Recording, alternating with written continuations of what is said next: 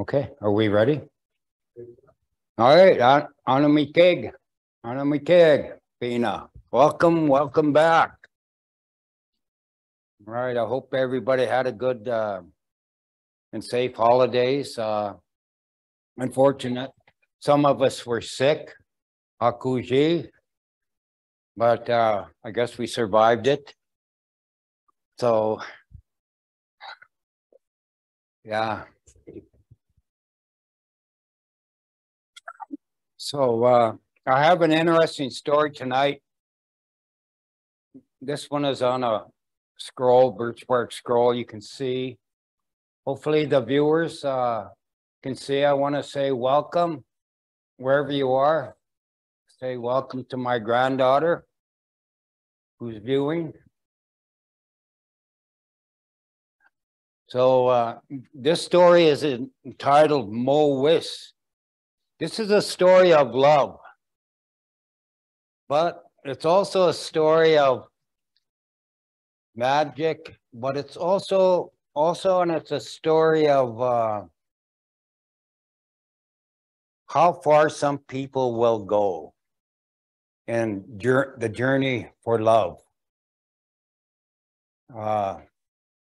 But this story also will teach us that sometimes we go too far, and sometimes things don't work out, and we get envious of others who find love or find kindness or love. And some people get lost in that too. Well, the story starts in this one village long time ago.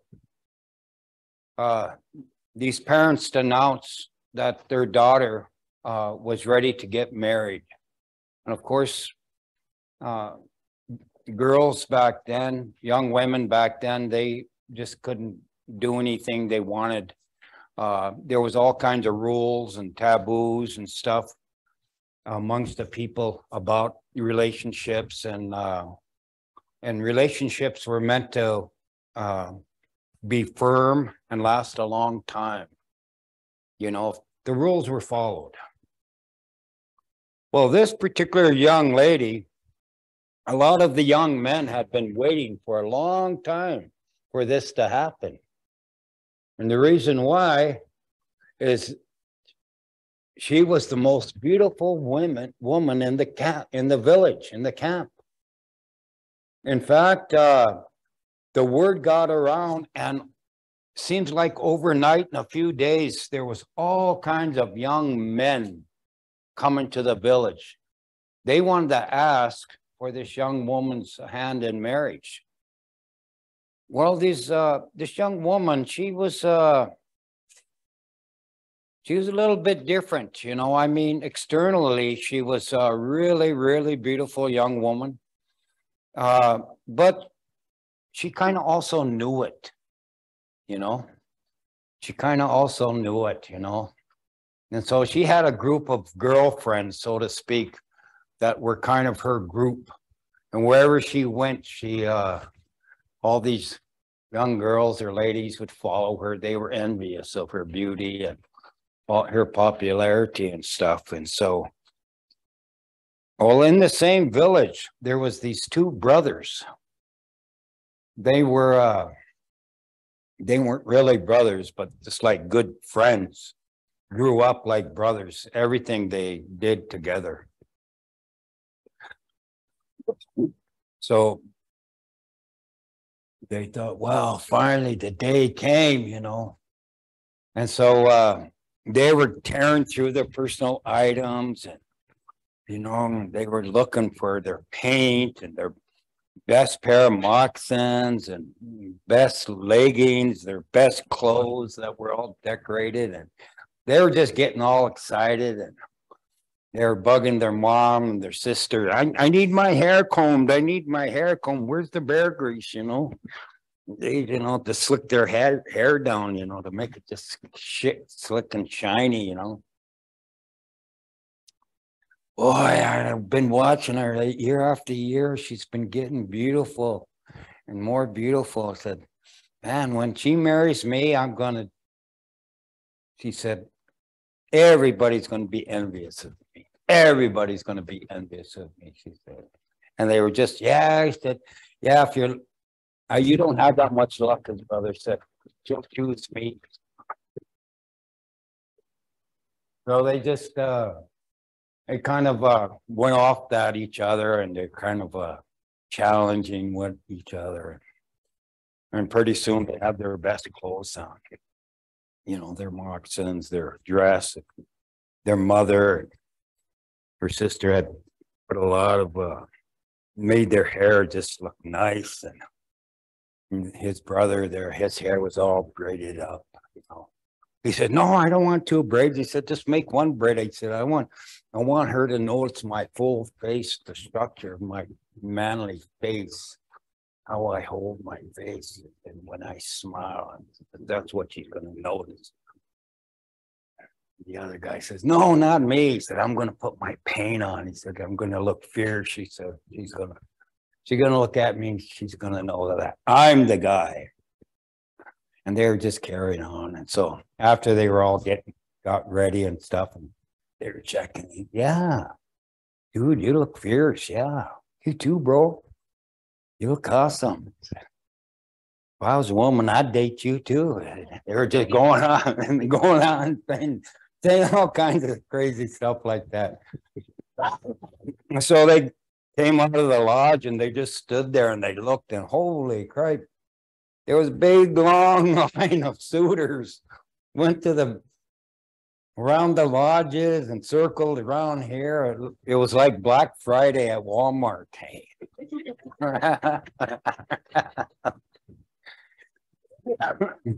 So, oh, well,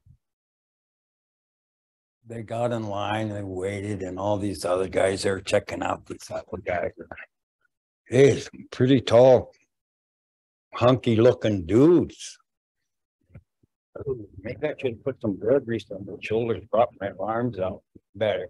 They look shiny, more muscular. I said, dude, why didn't you just not even wear a shirt? You could have greased you up a little bit. Really made you look shiny, you know. Really? He said, maybe I'll try that. There the line was moving up and stuff. Here they noticed that one by one, these guys, they would come by like that once in a while, keep the dirt, you know. Good for them, he said. She's waiting for us. She's waiting for us. So they were just, it's going to happen. We just got to be patient. It's going to happen. So sure enough, one by one, her parents were sitting there and all her friends were sitting there.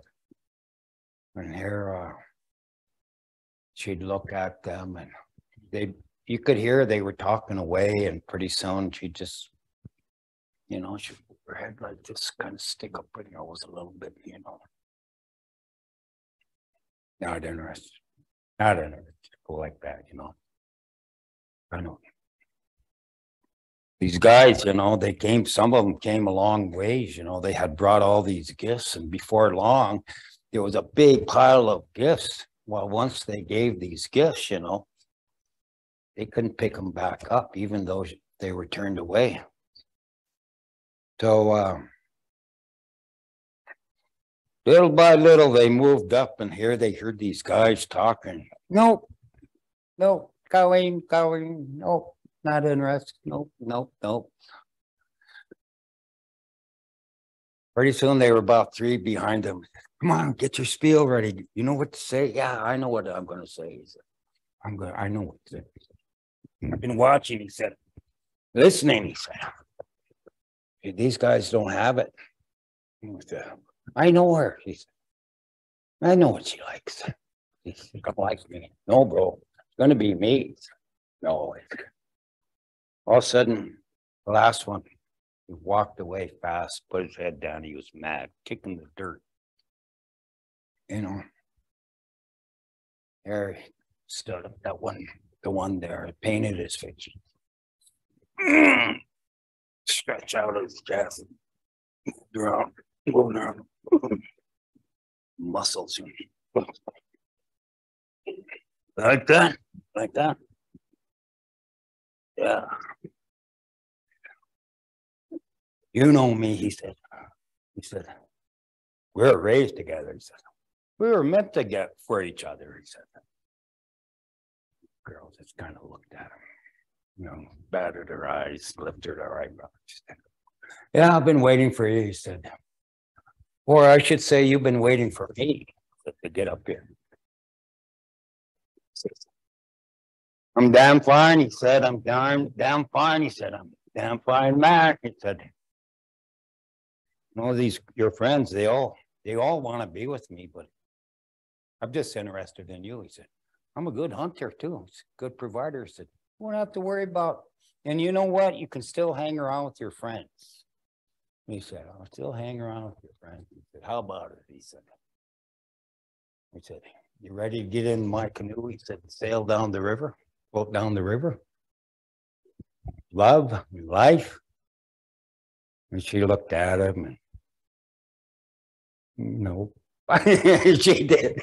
Huh? No, she said, I'm not interested. He just turned her head. Huh? Are you sure? He said, you want to think about it? And dang, he was really put off. He was mad, Put his head down. Whoa, he said. He walked away. Here, his friend came up and said, I don't pay attention to him, he said. He's all about himself, he said.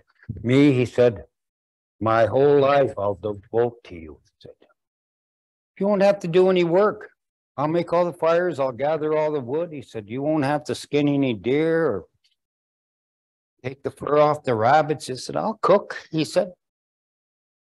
I'll make your bed, he said. I'll sweep the floor, he said. And he said, I'll take you for walks, he said. He said, every morning we'll get in my canoe and we'll just float down the river. He said, not a worry in the world, he said. Your girlfriends will envy you, She looked, how about it, sweetheart? She just kind of rolled her eyes. Oh, is that the guy you're going for? You have to, no, he's the one.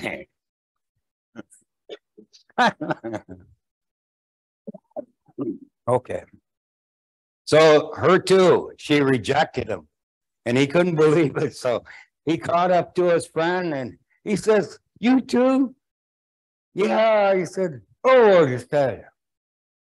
And so they went back to his lodge and they were sitting there and one by one until all the guys had been rejected. She'd rejected all of them. All of them. By the end of the day, they had all these goods and stuff, and here the parents and her and her girlfriends called them inside their parents' lodge like that, and they were laughing. You could hear them laugh. What do you think about that? He said to his brothers. I don't know, he said.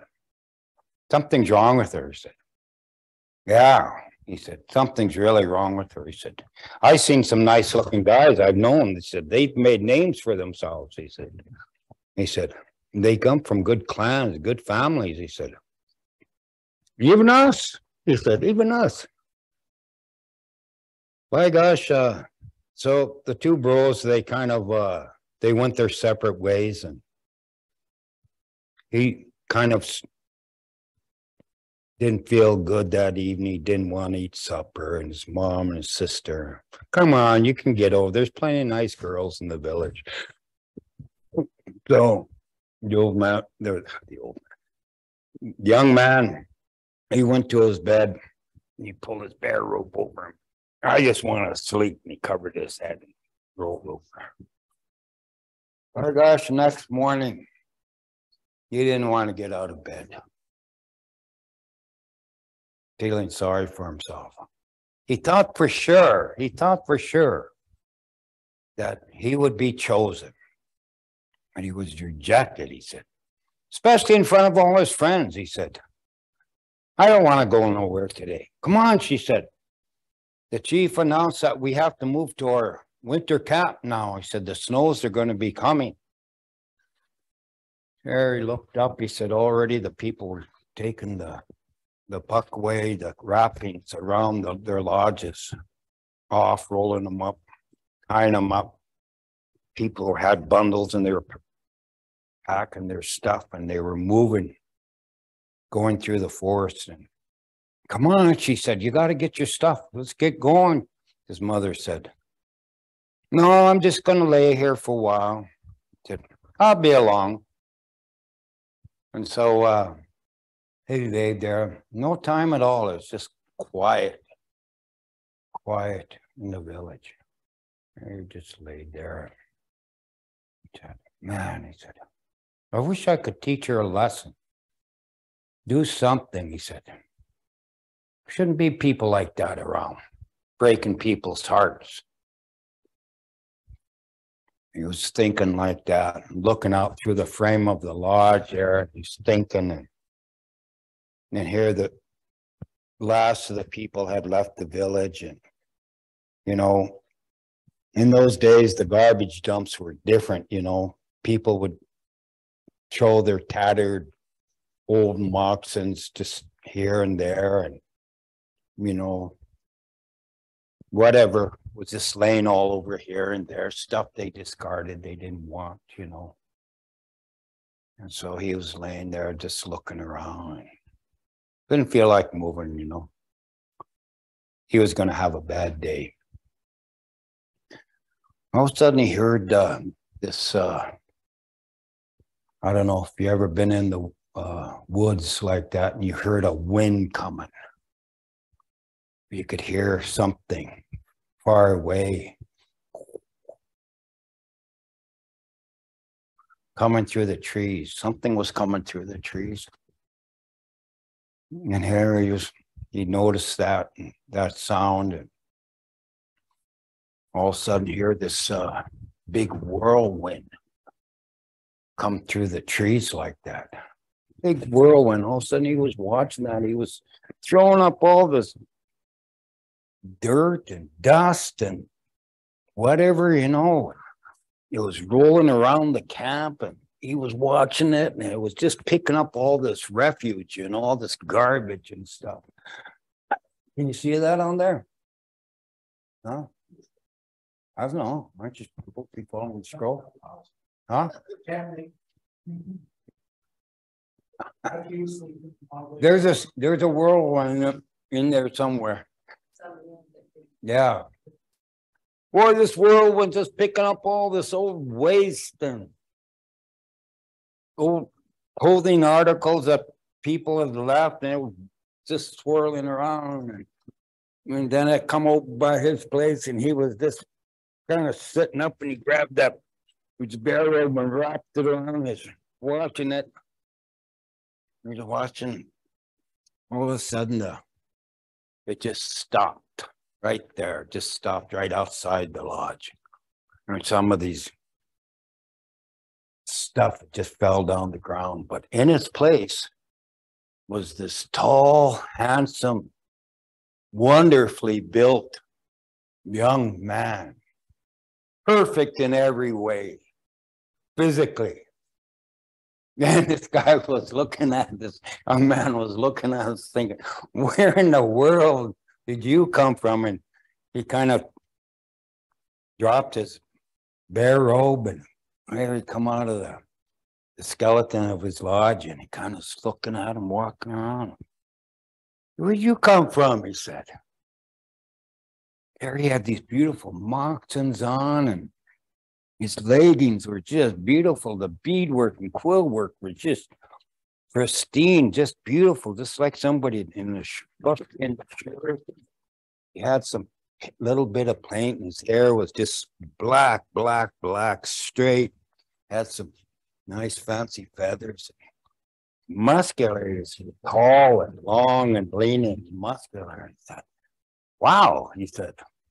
What village are you from? He said, what clan are you from? He said, you should have been here yesterday.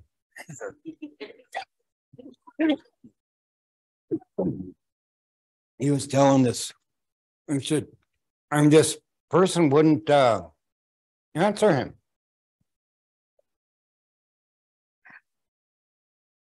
Well, he said, so what's the deal with you? He said, big brother. He said, why are you so quiet? He said, you're not like the other Anishinaabes, he said. You're quiet, he said. Hey, he said, look at that piece of dirty clothing and get over there. He said, go over there and throw that away. And heard that guy, he did it, obeyed him. We walked over there, picked it up, rolled it up, throw it like that. Pick up that stick, he said. Throw that. Hear that big man, he obeyed him. We was looking at him and he said, I got an idea, he thought. He said, you want to be my friend? My brother? He said, hear this big man, he looked at him, he said, didn't say nothing, but just kind of looked at him in the eyes. Mm-hmm. Okay. Harry picked up his bear rope, threw it over. I wrapped it up and threw it over. So come on, he said, come with me. There they started off, following the tracks of his people, going through the forest. Later on in the afternoon, they got to a new village site. Harry, on the end of the village, people were putting their lodges together. The camp was really busy.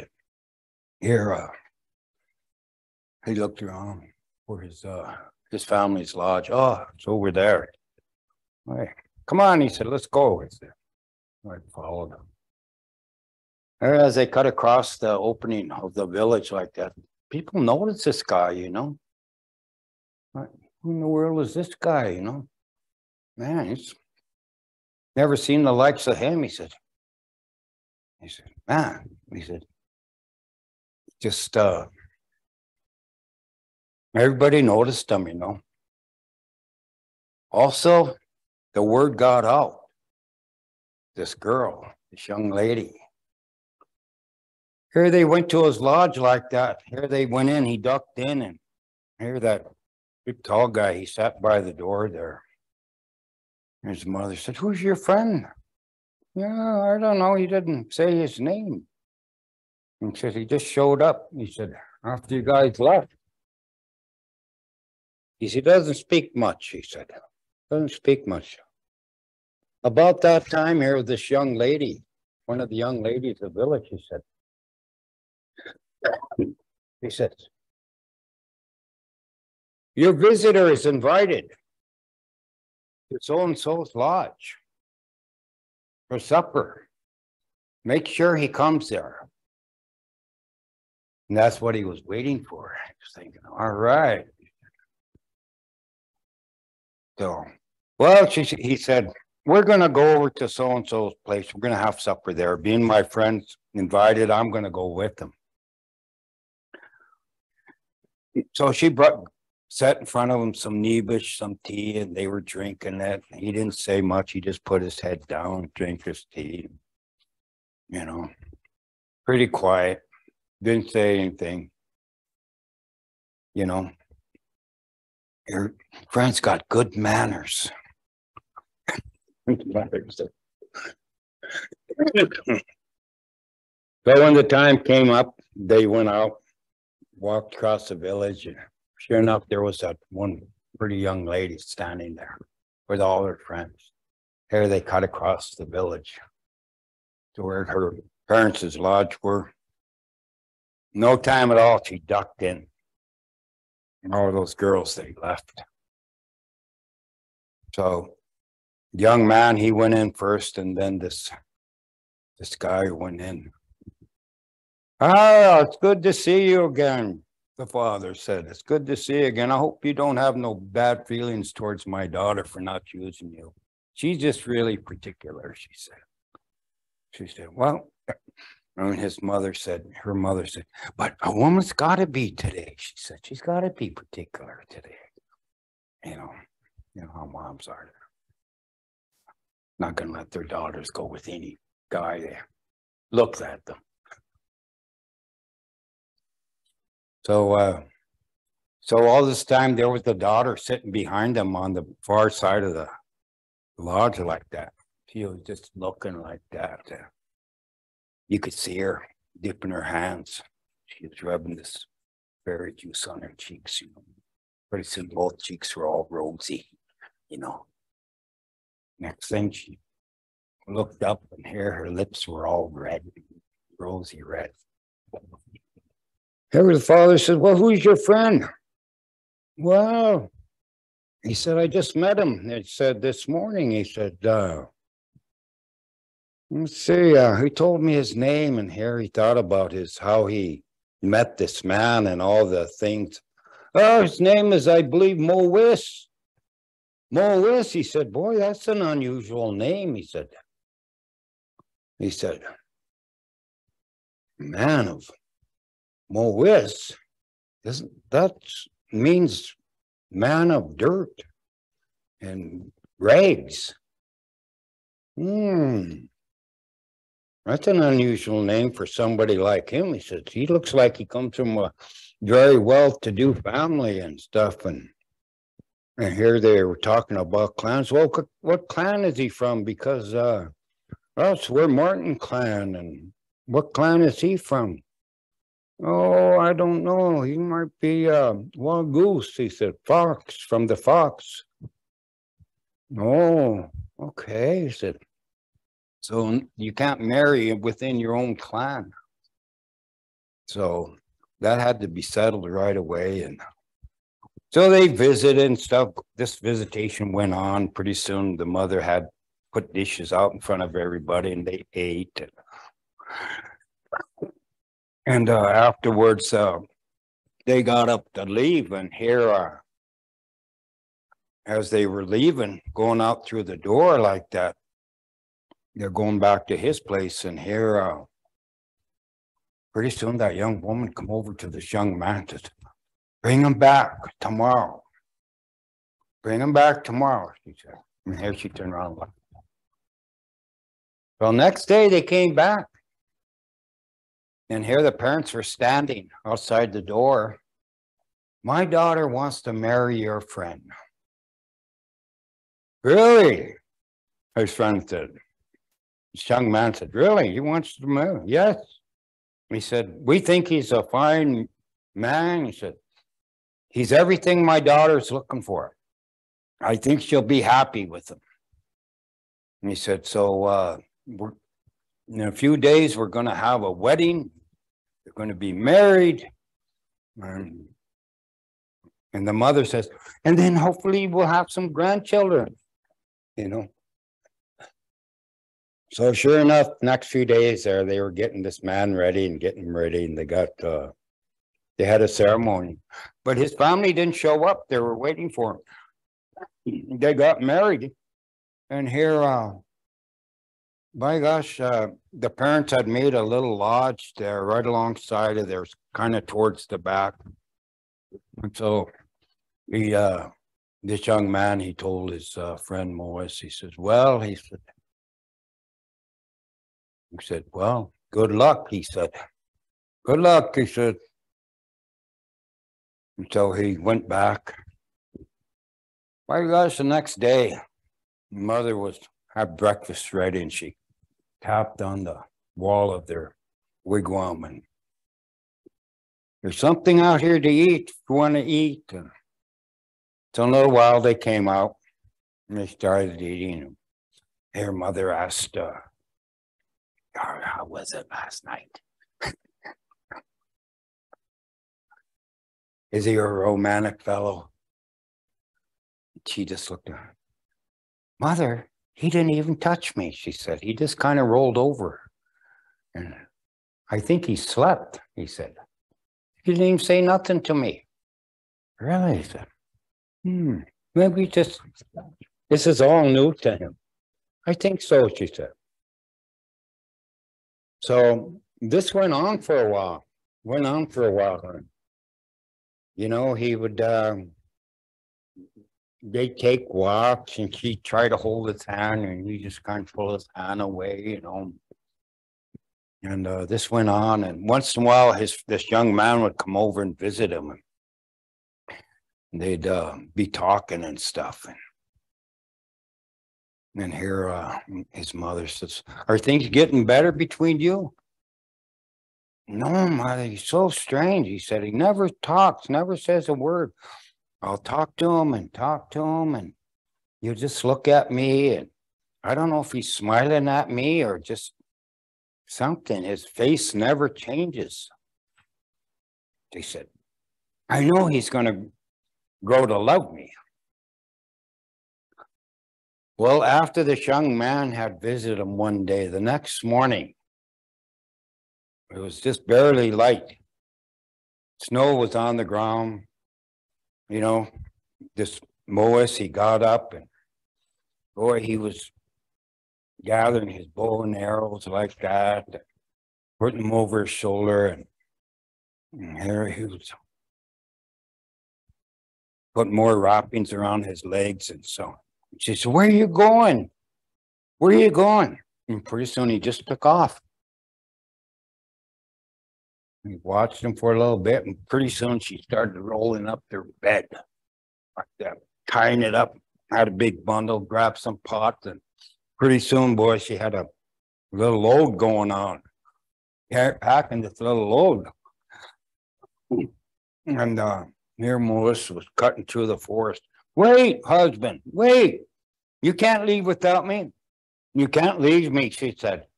"I'm supposed to be with you." No, he didn't even turn around. Here she was running down the trail like that, trying to catch up to him. Or she started to sweat. She had never sweat ever in her life. Pretty soon the trail started to narrow. The overgrowth of the trees, the boughs, the thicket started reaching out into the length of the hair. Her nice oiled hair, her nice dress got caught in the branch and hair pulled on. "Oh," she said. And one of the branches reached, kind of scratched her cheek.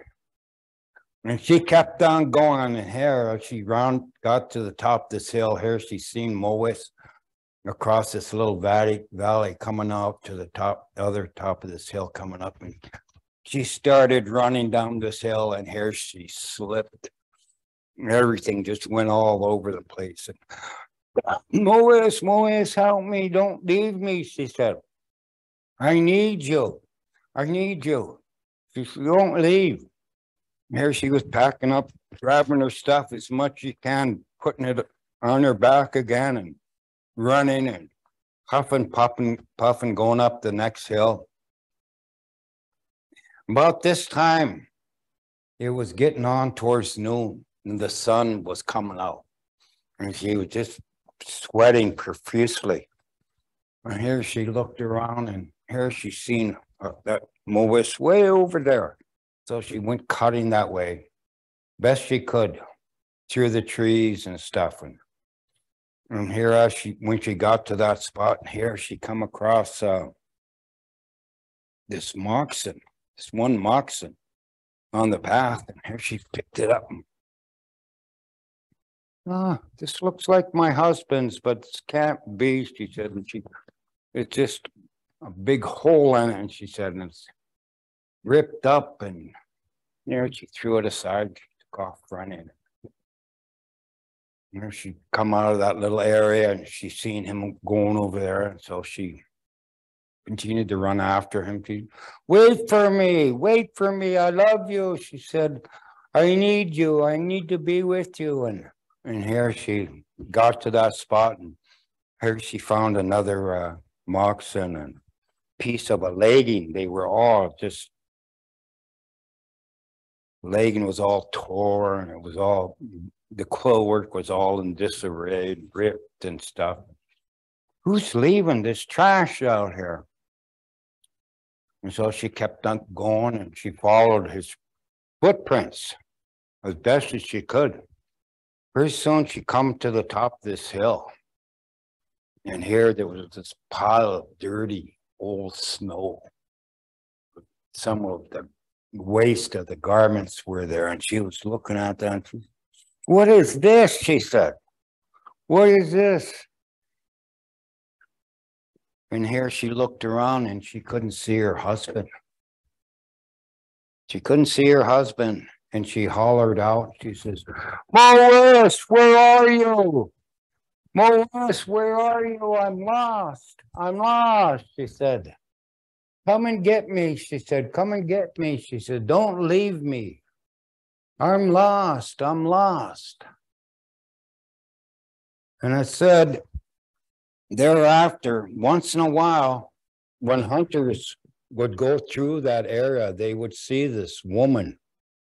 Her hair was just snaggled up and all unkept, and her clothes were all ripped, and she was full of cuts and bruises and scrapes, and she was going around hollering, "Moowis, Moowis, where are you?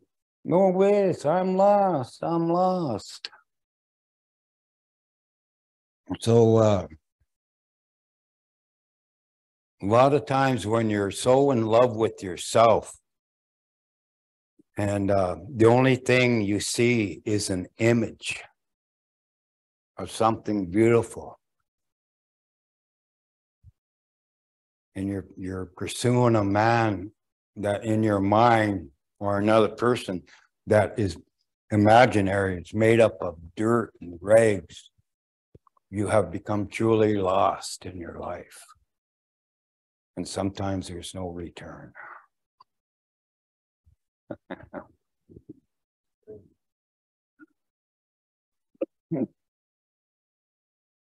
The end.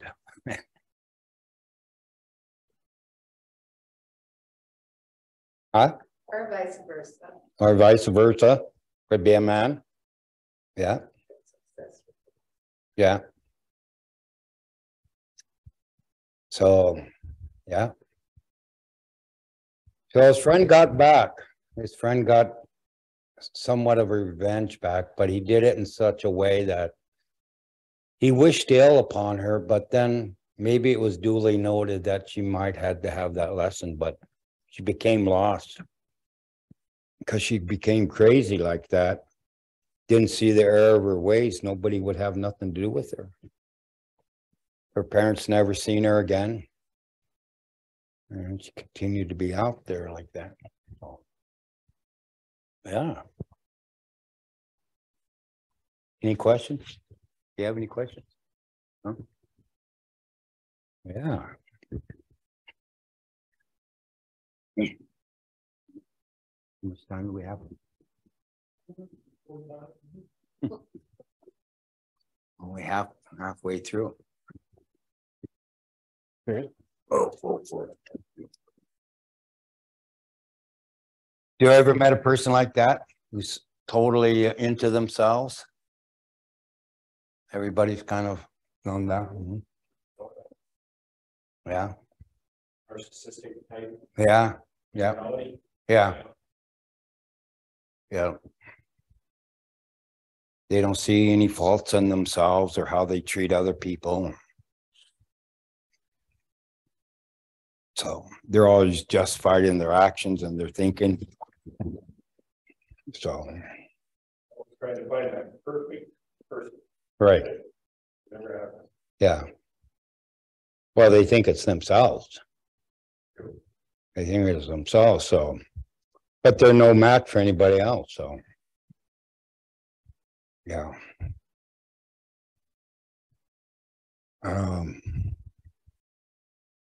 Yeah.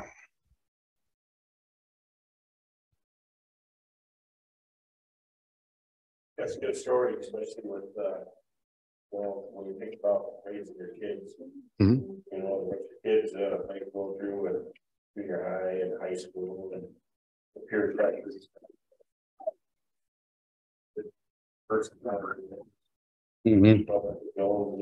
kind of look at the impact Yeah. And the insecurities, just, yeah. But it's good. Yeah. Good story to tell as far as values. Those type of things. Yeah. It's probably selfish, all these men, young men that came to her and gained her attention and the gifts they brought her. And how she just basically did not show enough respect or even thanking him. No, not even thinking of them. No, she said, no. Just brush them away, you know, just turn her head and. Those guys though too, they're all talking about, you're the prettiest girl, we're waiting for you. They were the same way as her, you know what I mean? They weren't even thinking about any other girls, just because she was pretty. Yeah. Yeah, even those two young men, they thought, you know, they were somewhat into themselves a lot. Yeah. That's better. Clicks. I find that people that are narcissistic in a way, and they don't look at the inner beauty of people, or the backstories of people, Mm-hmm. and then it can cause clicks. Right. And then you get those certain clicks to where you get groups of people that'll treat other groups of people less than, rather than fairness, equality. That's something you see in bigger populations, maybe not smaller populations, groups of people that kind of to think about. I think a lot about like the Hollywood stars, not all of them.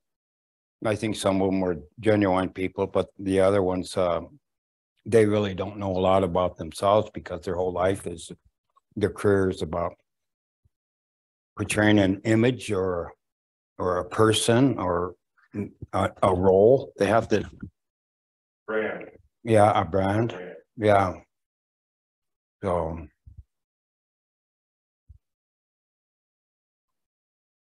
Well, I have another story, if you want to hear it. It's called Shim, about a little wolf boy. He fell asleep.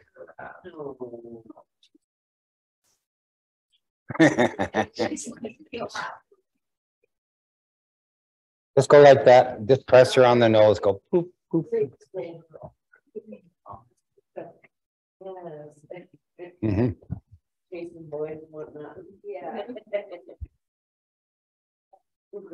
So in this story, it's called Shem, and Shem is a hard word to interpret. It means betrayal, but at the same time, it has to do with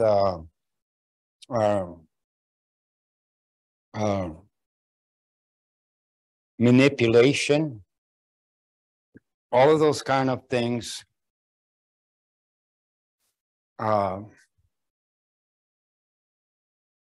It has to do with selfishness too. It could be used in describing selfishness and stuff.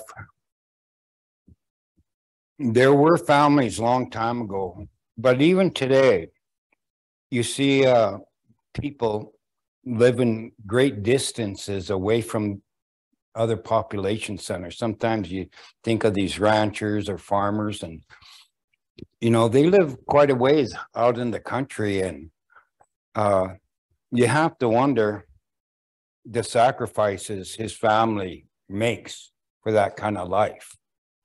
The kids growing up having no friends unless the ones they invite and stuff, over, and just all out of that. Well, long time ago, there was people that didn't live within the village because there was always some kind of drama going on. And even today,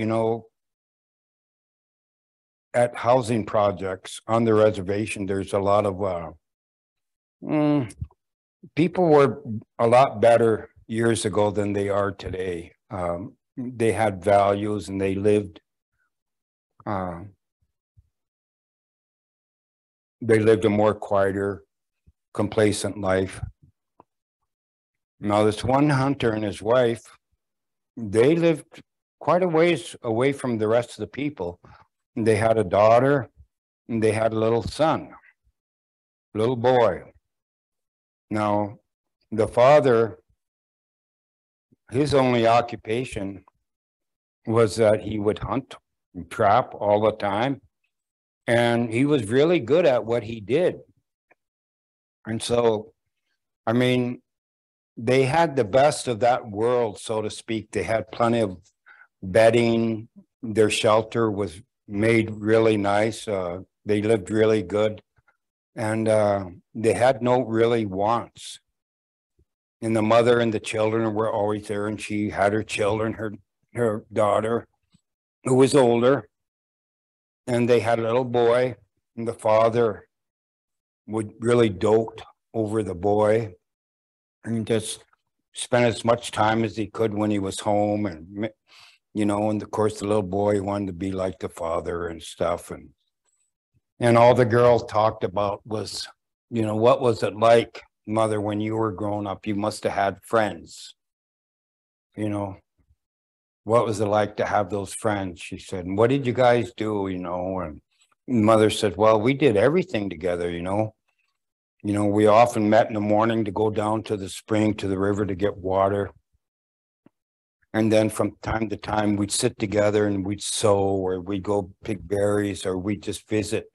And there was a group of us that hung out together, and we just enjoyed each other's company.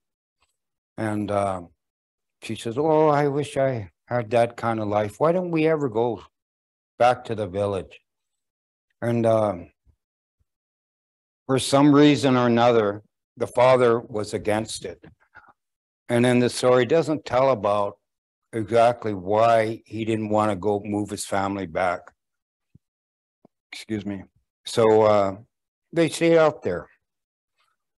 Well, one day it got dark and it started getting late, and the father didn't come home.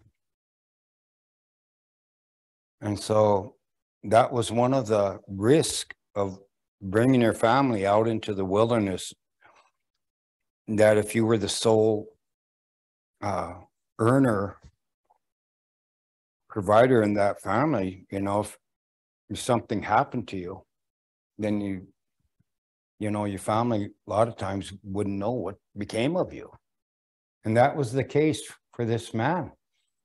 So the next day, the mother went out searching for him, and she come back, and she had went in this big circle, and but couldn't find him. So what they did, she told them the following day to build 4 fires along the perimeter of their camp and keep those fires going, and that the following day she would go, and when it got dark, she would see one of those fires.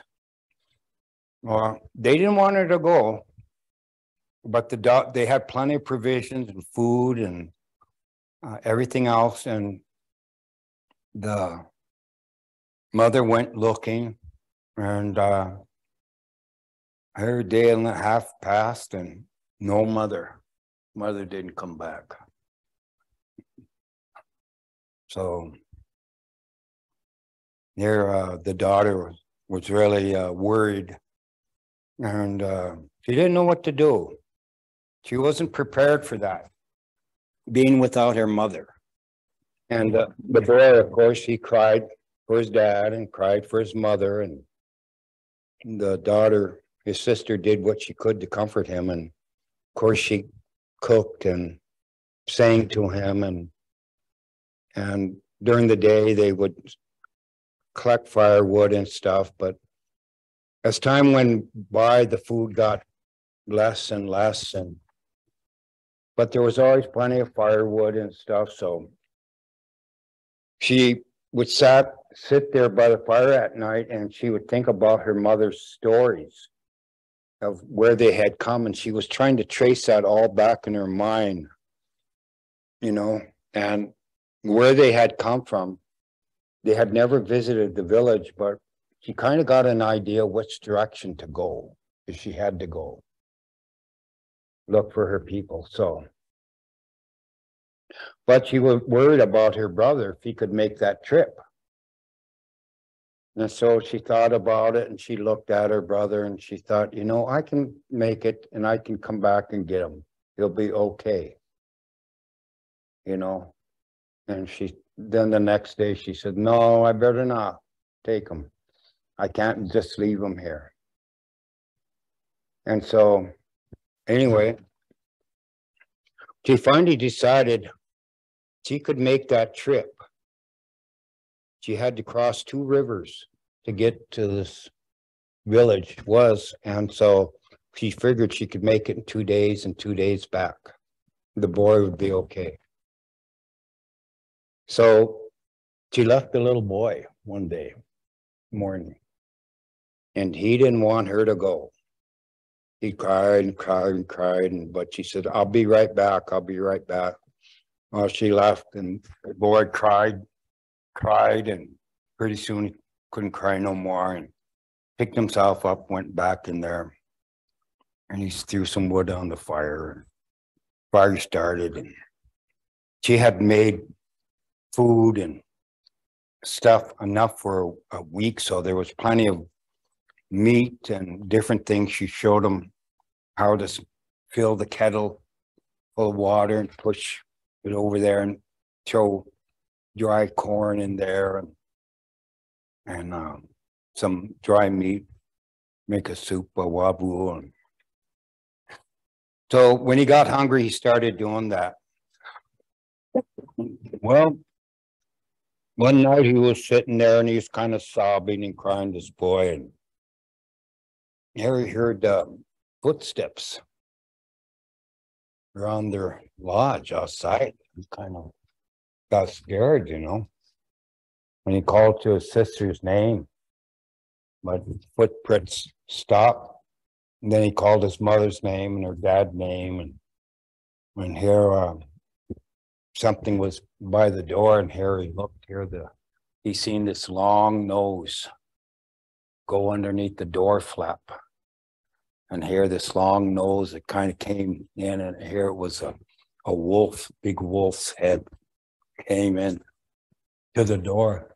And the boy, he got up and he backed to the other side of the fire like that, and he grabbed a robe and grabbed it, picked up a stick. That wolf, he come in, that big wolf came in and just laid down by the front of the door. And here he looked over and saw a piece of dry meat, picked it up and threw it across the fire at him. Here that wolf didn't move. And that boy watched him all night until he fell asleep. Here in the morning, he woke up, remembered that wolf. And there it was gone. So he got up and he looked around. And sure enough, there's footprints outside in the snow. And this boy, it snowed on the ground. So all day he walked around picking up pieces of wood and stacking them inside the lodge there. And once in a while he'd call out his sister's name, and he said 4 days. So he stuck a piece of wood down in front of his lodge. He said, day 1. And so here that night, same thing happened. After it got dark, here that wolf came into the door like that and just laid there in front of the door. This time the boy wasn't as scared, and so he took another piece of dried meat, threw it over there, and he went to sleep.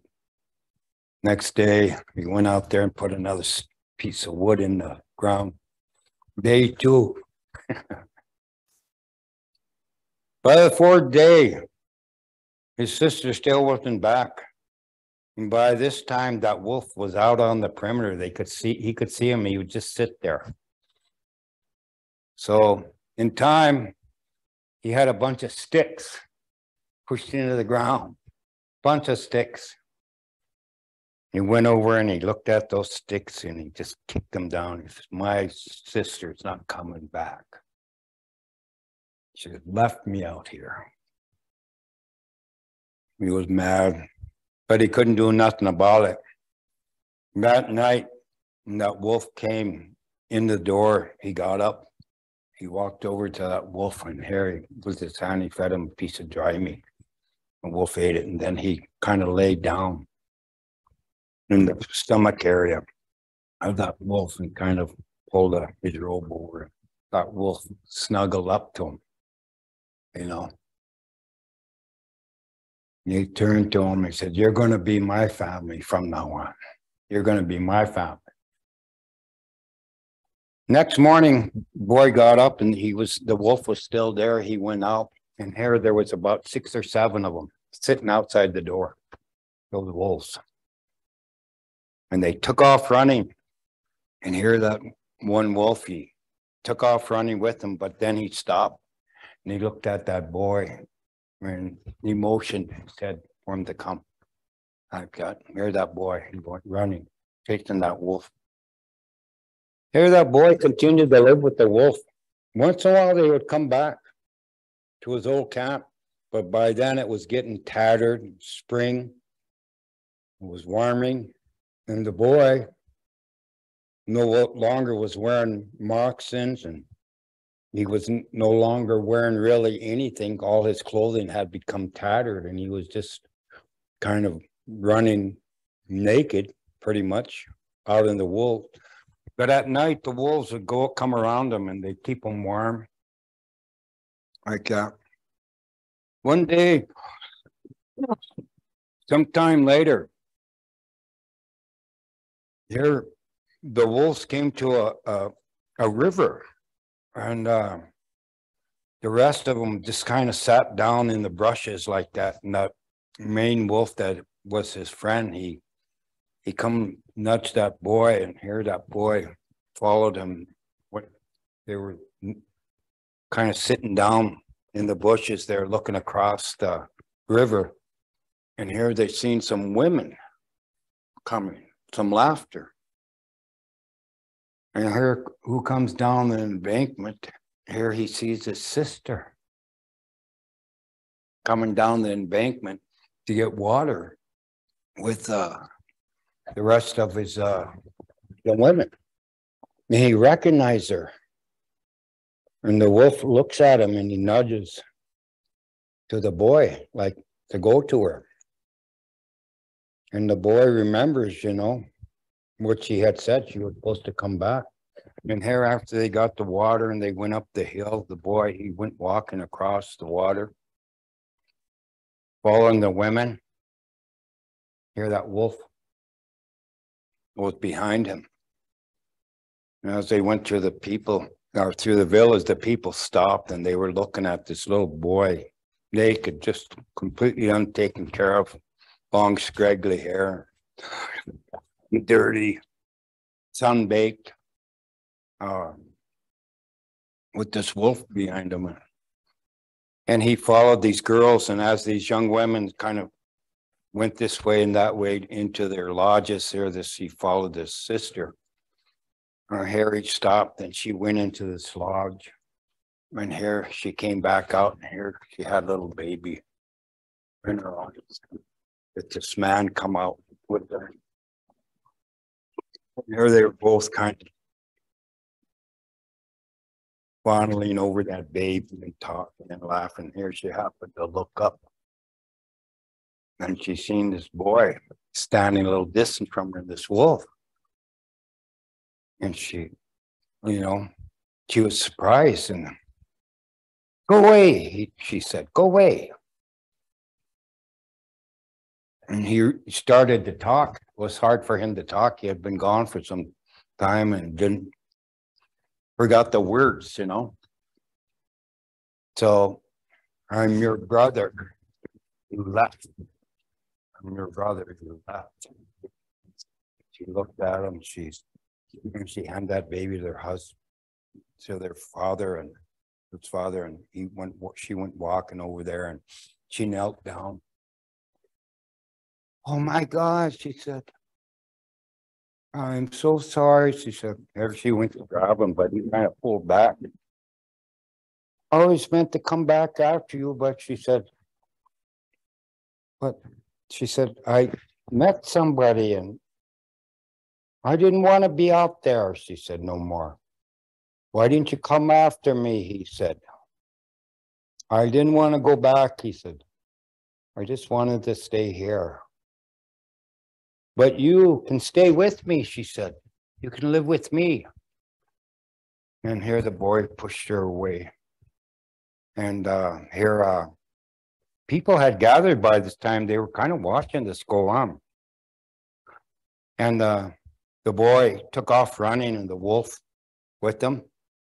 And they ran through the center of the village, and here those other wolves, they come up the embankment. They were standing there, and here that boy and that other wolf went running, and people started running after that boy. Come back, come back, come back. And you hear they went running down the riverbank, and the sister was in pursuit.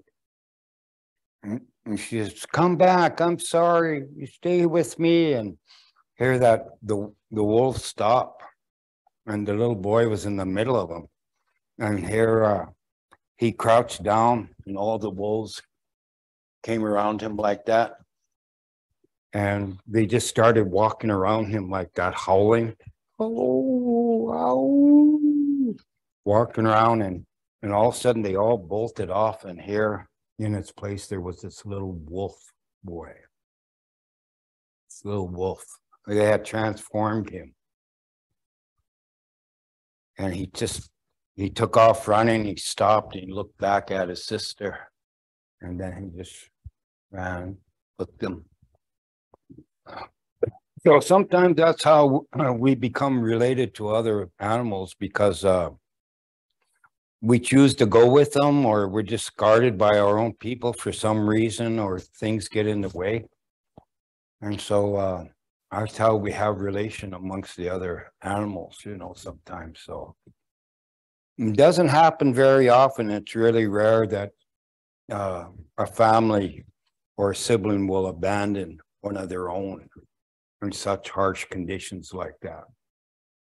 So, but I guess the woman was never really, she was looked down after that, because they said that she could have told that she still had family there, a child, brother. The men would have went and looked. So, yeah. That's the story of Shem. Yeah. So don't ever go out in the woods by yourself. The wolf people might what's caught you, adopt you. Hey. That's a good story. Yeah. I think I would have picked the wolves too. Huh? I would have picked the wolves too.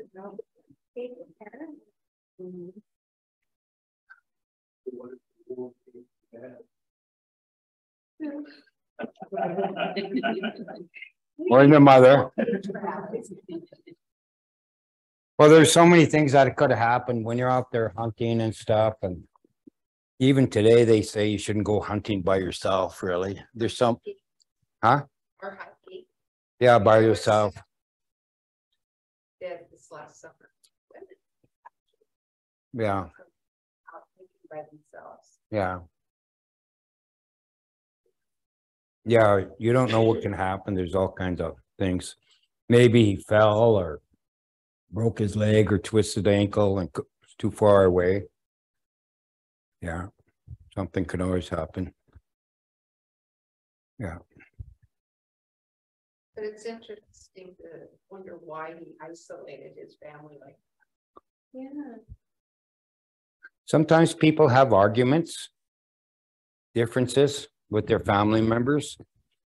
Maybe he was wronged. He wronged another, a clan member from somebody and different is outside his family, and maybe he was just asked to leave. Yeah, there could have been that. Or he did something he wasn't supposed to do, and yeah.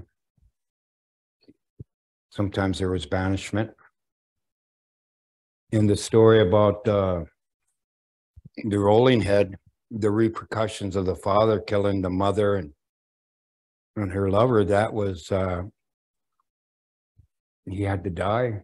Her parents came, or their families came to kill him. An eye for an eye kind of thing. I don't know. Did you hear that story? Were you online? Yeah.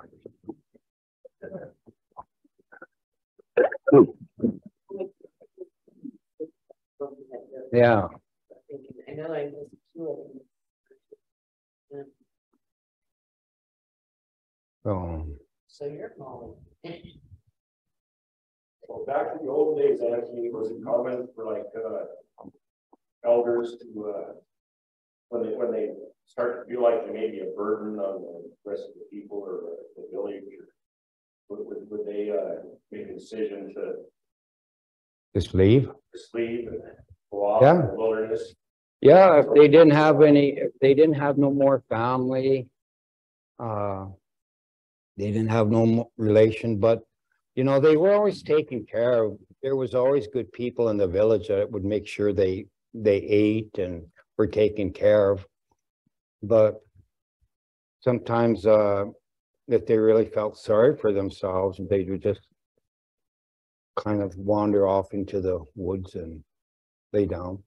That's what happened. That there's a story about how the sweat lodge came. I'll tell that story sometime.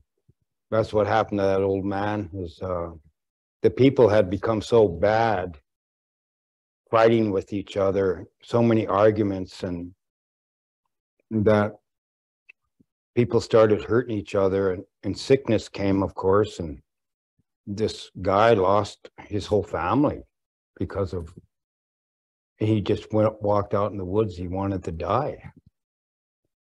He was grieving, but just people had turned against the teachings, and this old man, he had a supernatural encounter with a creator being, kind of a being. As a gift, they gifted him this sweat lodge, God's nest. That's how the sweat lodge came. And he brought it back, and the people learned. But I'll tell you that story too. That's how we got the sweat lodge. That's the old Chippewa story about how the sweat lodge came. Yeah. So